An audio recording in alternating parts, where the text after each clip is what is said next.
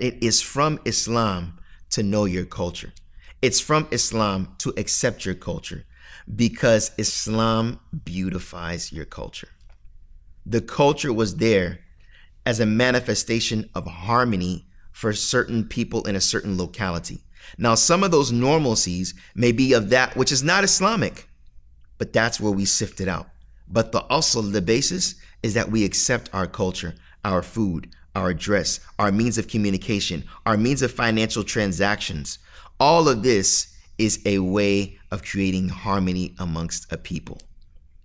And that was what was so beautiful to me when I embraced Islam, recognizing that I had to learn who I was. And this was the process of learning who I was.